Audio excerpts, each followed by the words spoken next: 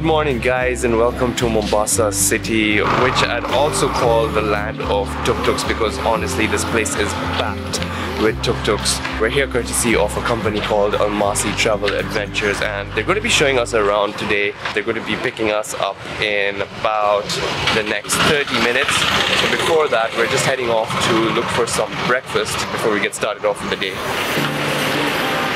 So we found this place called the Sega Cafe, and they serve Swahili dishes. I have to say, Mombasa's been so hot right now.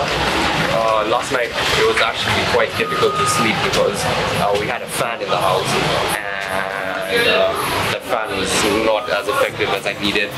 So I was itching the whole night because my skin is like sensitive to heat. But anyway, just here for one night. So I've ordered viazi karai and mahamri. One thing to keep in mind is that Mondays are a day of rest in Mombasa, so you'll find that many street food places don't serve food, or so I was told. And a city where Mondays is free. Wow, that's so cool. Our van is here.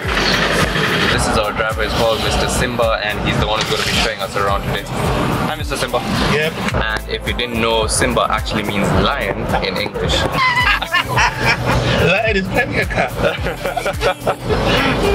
So I believe actually Mombasa itself is a very small area. It's only 5.5 square miles. Right. Which actually is a mix of actually Indians, Arabs, and European and Africans. But the majority are Africans there. Do you wanna follow? I can understand why we can't. We've been brought to this wood carving place called Akamba Handicrafts, and over here they carve amazing wooden structures. We've been brought here to be shown how they actually carve. This bangle right here has been carved right out of wood. This is actually made of neem tree. Wow. He's actually standing them right there. Guys, so this elephant here is actually a magnet, and it's been carved out of ebony wood, which is one of the hardest wood. Yeah, one of the hardest. And then the coolest thing about it is, like, at the front it's black and at the back it's brown, because ebony is like two different shades of wood. And it's so detailed, just wow. So this pile of logs here is the starting point. It's so fascinating to know how they start from a piece of wood like this, and then there's no design put into it, and they just carve it straight into something amazing like that. Just, that's so mind-blowing. This is one piece of wood. One piece of wood. Like, look at that detail though. It's elephants holding up a bowl. Oh my gosh. Respect Kabisa. Guys, my mind has been blown. Look at this. This seat here is still one piece of wood, and there was no joints. It was all just carved out of one piece of wood, and then you can open it and it turns into a seat. Simba, they made a carving of you. The people here that make carvings are mainly the Akambas. They're a Kenyan tribe that are masters at carving wood.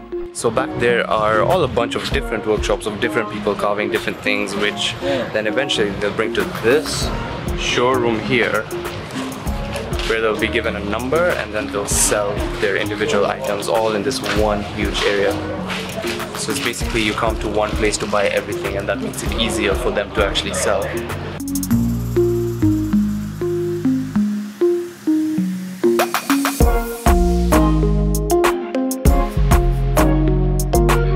I'm not one to buy too many souvenirs, but I had to pick this for my mom. I got one of these for 1,000 shillings. Yeah, she'll be really happy.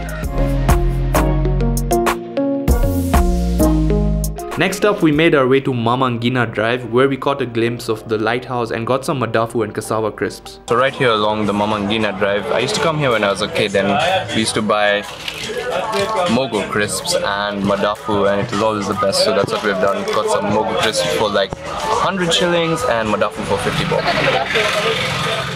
It's the size of my head. That's a big one.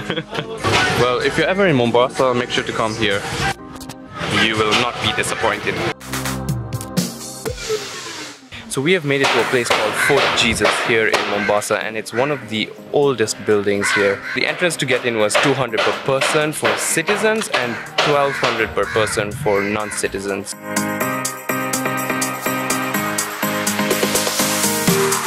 Alright, so a little bit of a brief history about Fort Jesus. Now, Fort Jesus was built by the Portuguese to protect the port of Mombasa, and then the locals didn't like the Portuguese rule, so they went to the Omanis to ask them for help to come and take over this place. The Omanis took over the place and started spreading Arabic culture around the area, and then the British came in, then they took over the place, turned it into a prison. After they turned it into a prison, they would basically get prisoners from all over the country, bring them here. Then when Kenya finally got independence, this was turned into a UNESCO heritage site, something like that. Don't stick me to this history, it's like the basicest history ever, but that's what I understood, and that's basically what Fort Jesus is all about. Well, they have a random skeleton of a whale, but whoa, that thing is huge! Like, I've taken like 5 steps. Whoa, that is a huge cannonball!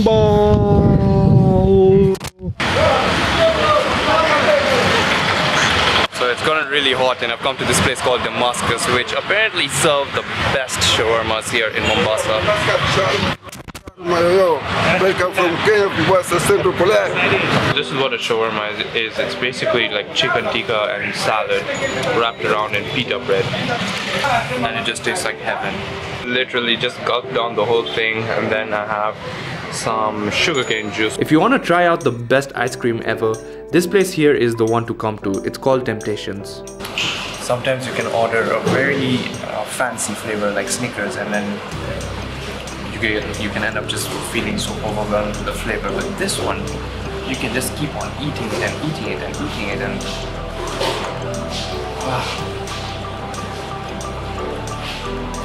it's too good.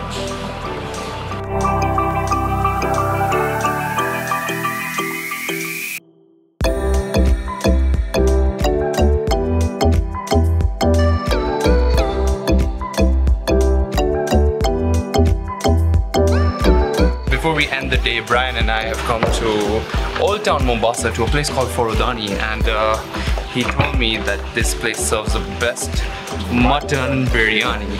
So we're here to try it. Different consideration. Oh, whoa. Yeah. Oh, that's more like it, dude. Awesome, man. Okay, you can see that down there. That's Yeah, English look at Point those. Marina. They're like Right there. Yeah, English Point Marina. Wow. Yeah. And then Fort Jesus is our neighbor. Right over there. Cool. Good choice, bro. Good choice. Yeah, now I mean they don't like. Guys, look at the size of the moon right now. Oh my gosh, guys, look at that. How much was this?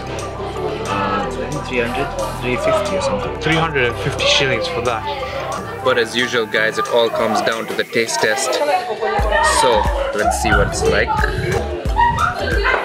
Oh, that's actually really... I'd say it's better than that place we tried in Malindi.